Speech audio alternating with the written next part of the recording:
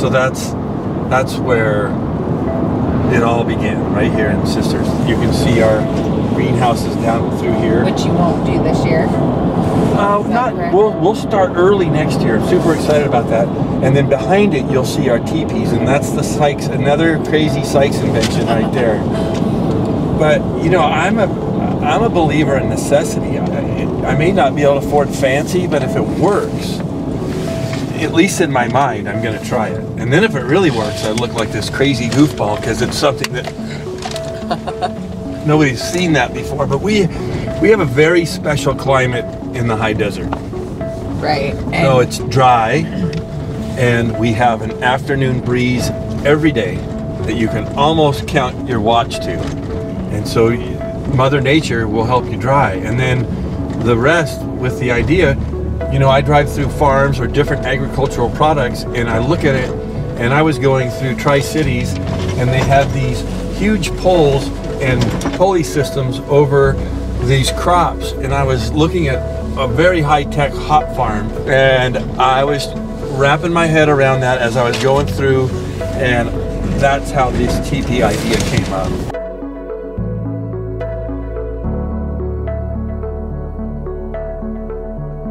Hey there, Baylee Sweet with Harvest Helper Trim Store. I'm in the beautiful Bend, Oregon. I'm at Big Top Farms, and I'm taking a tour on some new methods that are really interesting. I thought you guys would like to see this. This is Sykes Mitchell's teepee, and you can see how windy it is, and these are just flowing like sheets on a clothesline. But not going crazy. Look, if you look on the ground, there's almost nothing. So it's just literally protecting itself. It's like nature's drying right here.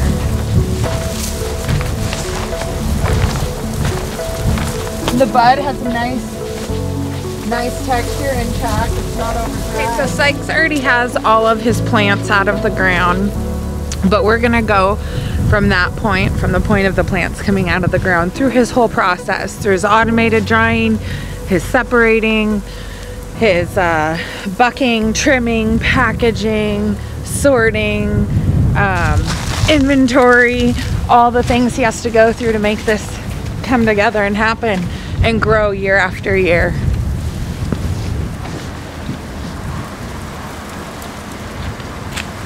Yeah, so we cut the tops. Okay. We cut the tops, and then we hang the tops. These are the tops. And then we move, and we label everything so we know what part of the field it came from, the day it came down. We cut, this is the fun part, this is an Oregon CBD field right here. We cut this field 4 times before we harvested it. Wow. We took 4,000 pounds an acre off of this field after we cut it 4 times.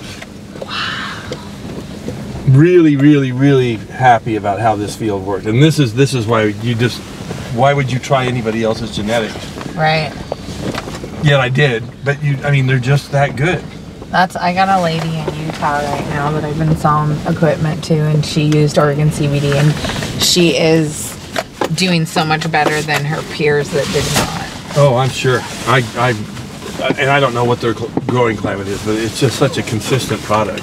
Yeah, and so that's the other thing too, is that you're really in an area that, I mean, I guess we're in areas that are so moist. Like, you're just in the ideal climate for this. It really is. So it's a great climate for it. Do you think that it'll become a place for hemp that, you know? I think that's probably the best question you've asked me so far. I think Central Oregon is going to be the Sonoma of hemp.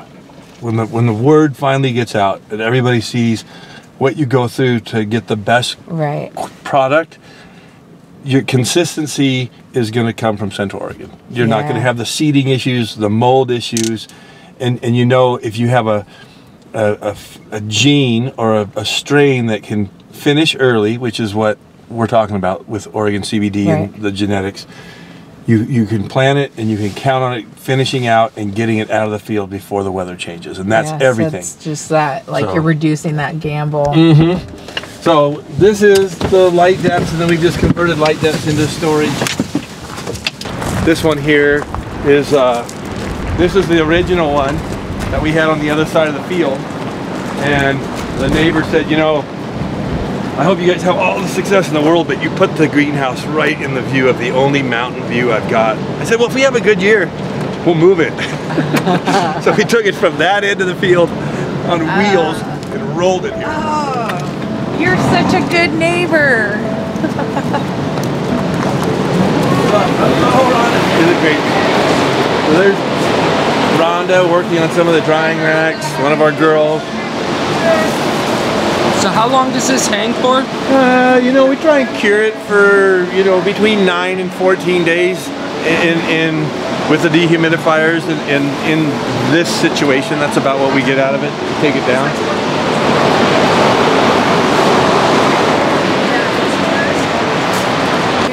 I am just carefully brushing dried wet trim from the rack into the tote.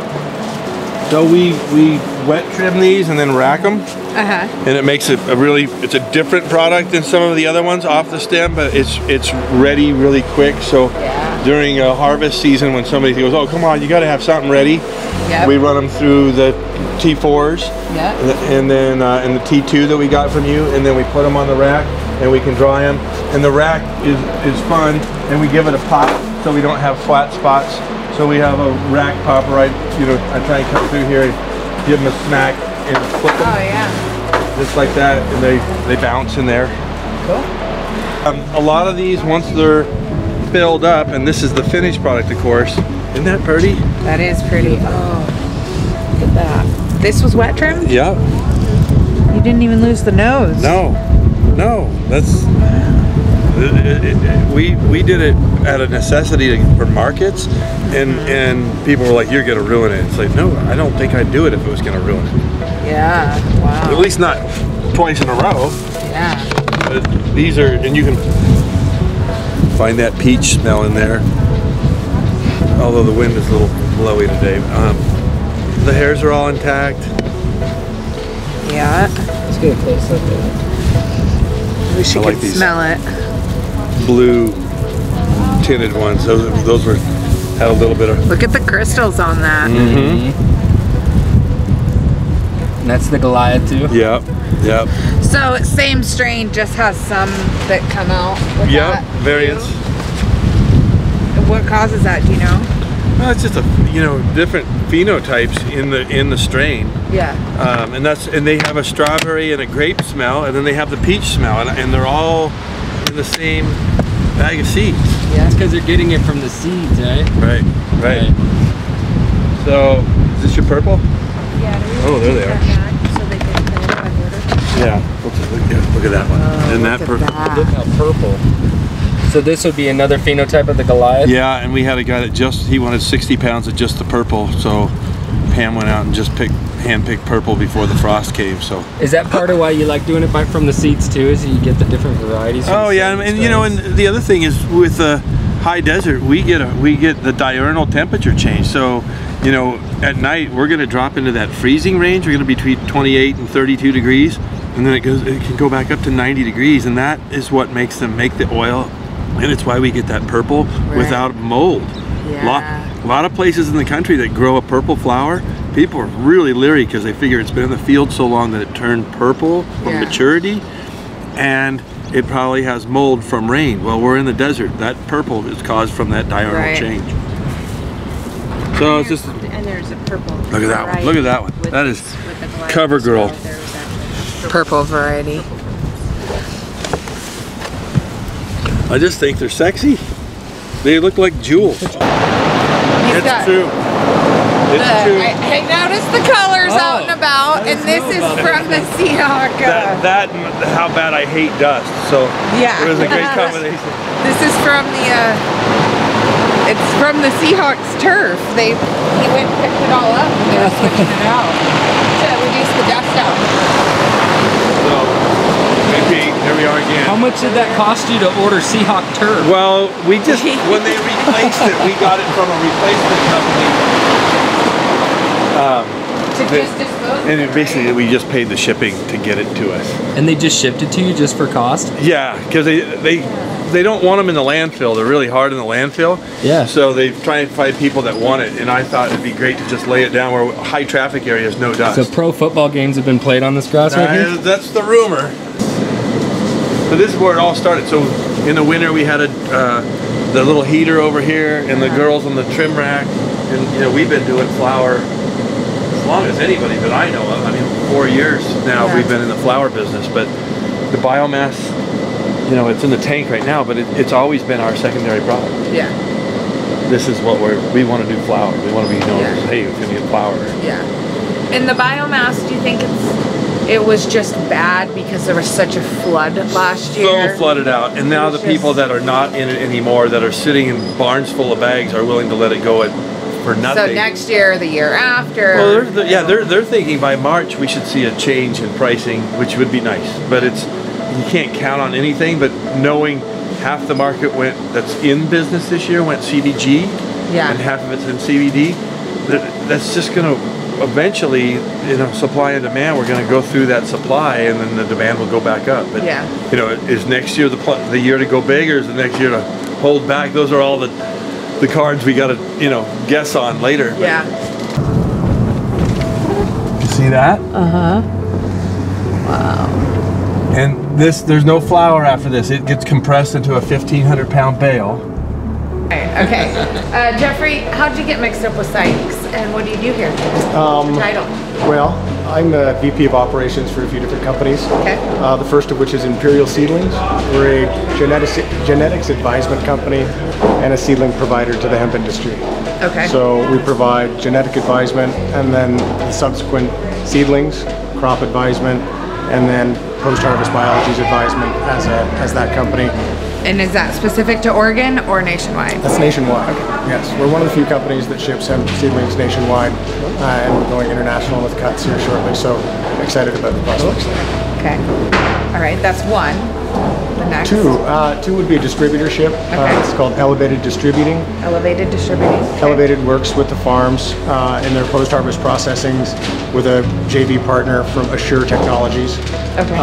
As a duo, we provide the post-harvest advisement, processing, desiccation, trimming, bagging, and then through Elevated, the sale of said product, either into processed goods for CGP or for smokable flower.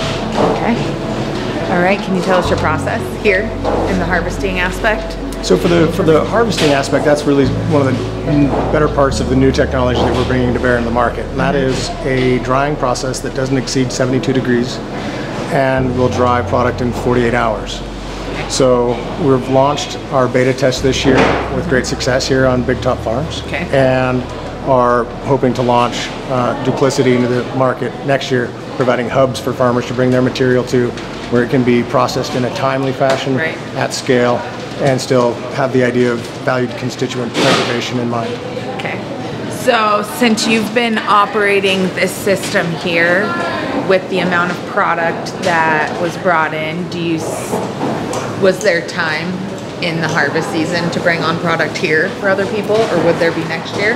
This year there wasn't. Right. No, we only brought 4 units. The output of those units on average is about 500 to 700 pounds of dried material per day. Okay. And so next year the idea with Duplicity is to bring multiples of those to a hub here in Central Oregon, Southwest Oregon, north of Bakersfield, a few other parts of the country, so that we can provide hubs for farmers to bring their product in to be processed, much like that of other commoditized crops. Okay, so what we're gonna see is essentially a pilot project with 4 dryers, correct? Correct. Are we gonna follow him? Which way, where do we start? Want to walk through the process? Yep, we do, we wanna walk through this process.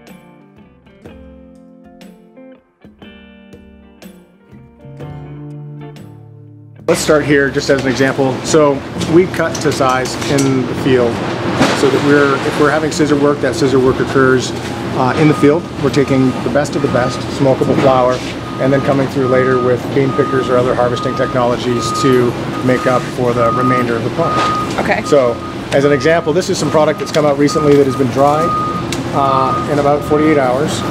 And you'll notice it's got a nice crispness to it.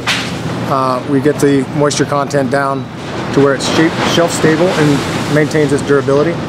But the temperatures that we're drying at are really focused around the preservation of monoterpenes and cannabinoids. Yep. So we get a great nose, dried down in 48 hours versus the 7 to 10 days, or if it's raining, even longer. Right. So this is a very consistent process that used our new technology. Yeah, I like it. Yeah. It's kind of unbelievable to me, honestly. Machine dried with a nose.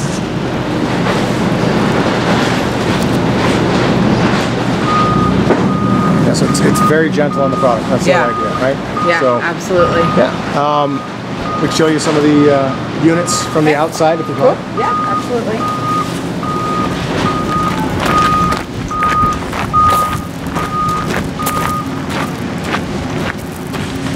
These are the two companies that we're in partnership with, which is Assure Technology and Agrimation.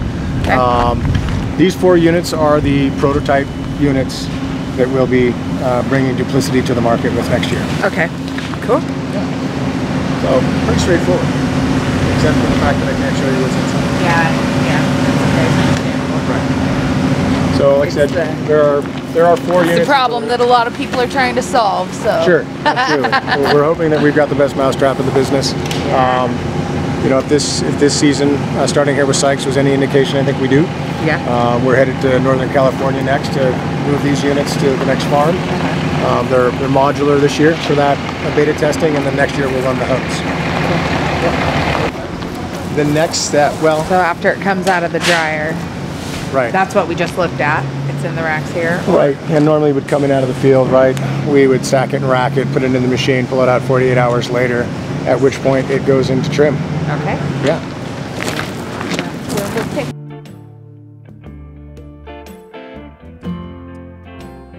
What happens here, if we'll stay out of her way,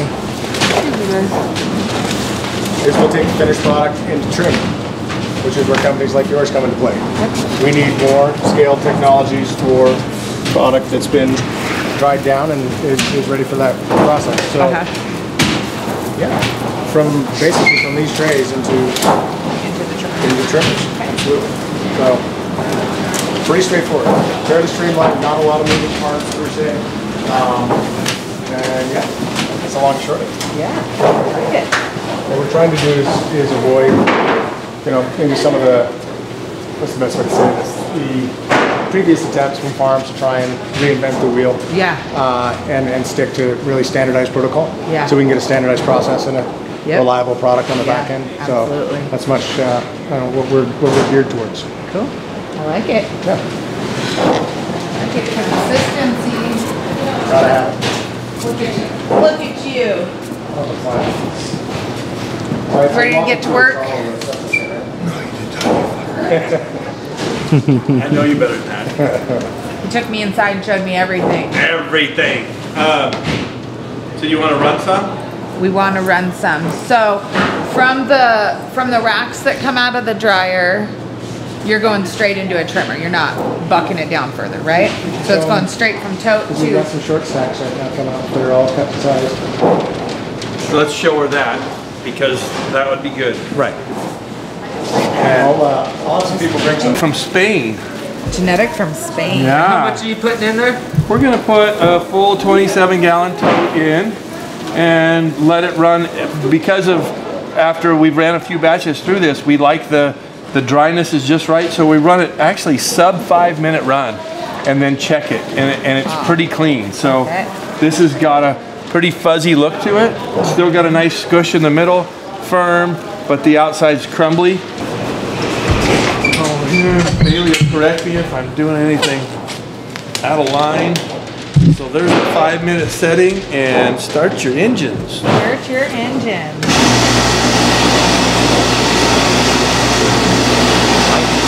Run it at a tilt or flat, right? Or not?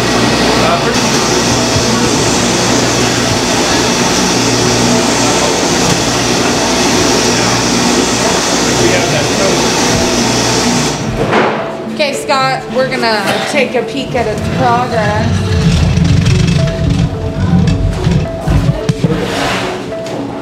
Pull that one right. Yeah, there you go. And that's a minute and a half. and it's pretty cool when you can reach in.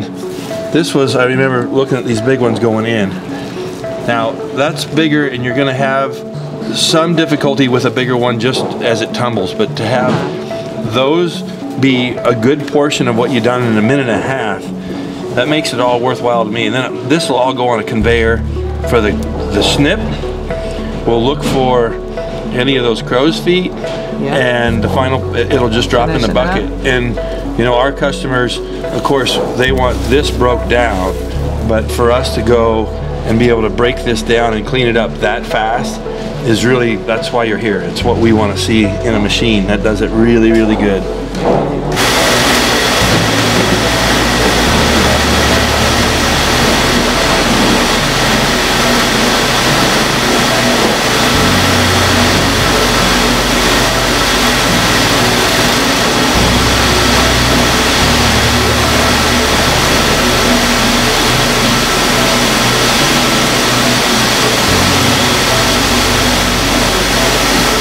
Just like that.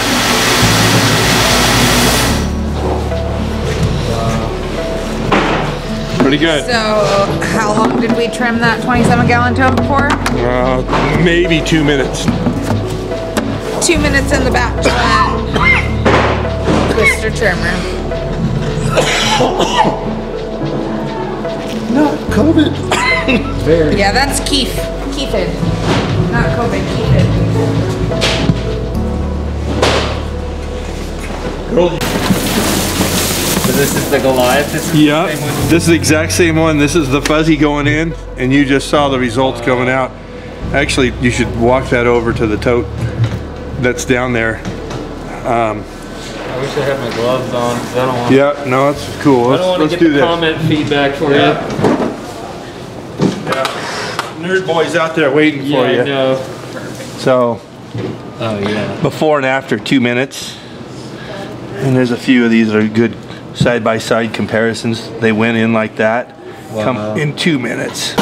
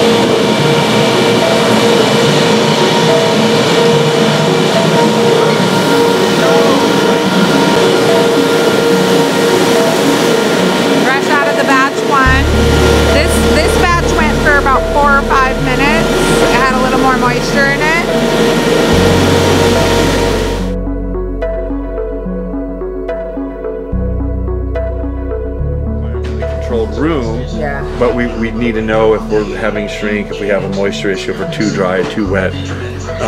That's one of our ways of knowing our weights, where we're at.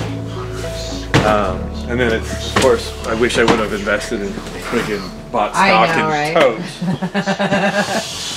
totes. It's crazy, but there's just a lot of it. So this one's a different batch number, upper Innis. Still in the Goliath cultivar, but also lime green. So there's two lime greens, lower Innis, upper Innis, as we swept through the field, taking those out. And some of that, you know, we have markets in that we found this last year, everybody was looking for the lime green, whether they're doing a Delta 8 spray or they're just in a part of the country that does not understand purple. Right. And we've got other people that want purple, so we just separated them. So it's easier for them. They can easier for the buyer. Yeah, yeah. And cool. Some people want to put all purple in a jar. That's fine. And it goes, it goes, it goes. Just it goes and goes. Yeah. And this is just being dried, ready for bugs. Yeah, we brought some of the sours in, and we're just slow curing them in here. They're getting closer, but they're. I think they've got another. By the feel of it, I'd tell you they got another. Probably 4 days. to get there. And then those are marked as well, so that we can come up here and when we tote them, we know what we've got. Okay. And just trying to stay organized. Yeah. Yes. So it doesn't do any good to have them all in a pile. Yeah, I think we got some really good stuff here. The buyers nowadays want to know exactly what they're getting, and they want to know how many pounds behind it. Exactly. So again, and we did 30 acres of the Goliath, and about 35 acres of the Oregon CBD. And the Goliath, because it's compliant and we have the COAs, it's going to be pretty popular for us. So we're happy to have the batches, and the stores and the buyers that are going, they want to know, okay, you've got 550 pounds of the green Goliath from Upper Rudy with a COA. We want it. Yeah. Yeah. So that's what we're trying to do as the farm, is just be more organized. So the buyer wants to come back. It's not a bad experience. Right. Yeah.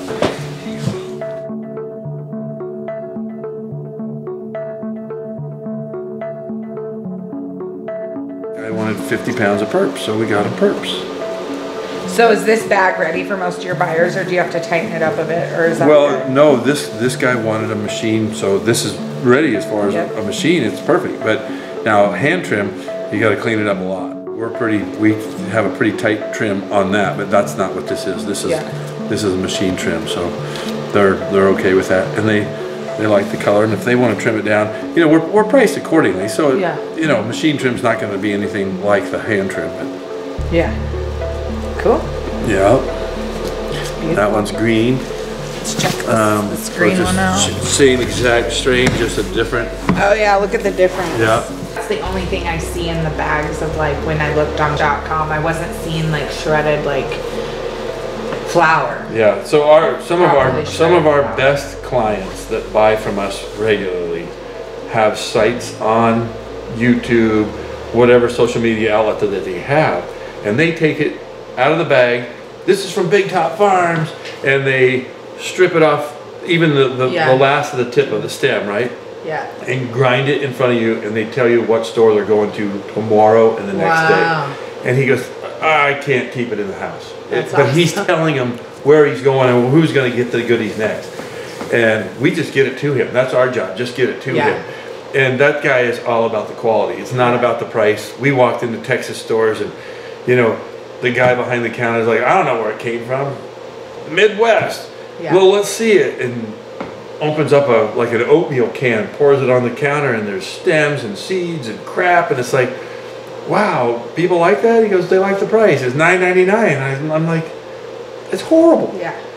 I don't even see a flower in there. But people will figure it out, and it's no different than what we were talking about earlier with the stores. That's where people try it, and they're like, well, we did the CBD and it didn't work. Well, try ours, and we get some comebacks to it, but you just know there's a lot of people, I'm not trying it again at 40 bucks to have failure. Why would I do that? And I'm sitting in line to buy something, and I'm looking at these little racks with CBD, blah, blah, blah, and there's nothing in it. And it's like, you're just capturing the sexy part of the CBD sales right now, and you're ruining it for these, because people aren't getting the results. Exactly. And small boutique farmers that are trying to march forward with this new medicine are getting snuffed by the big guys that all they're doing is chasing the dollar. Yep. One of the things that we've done with our products is we've given a lot of our product away and to family,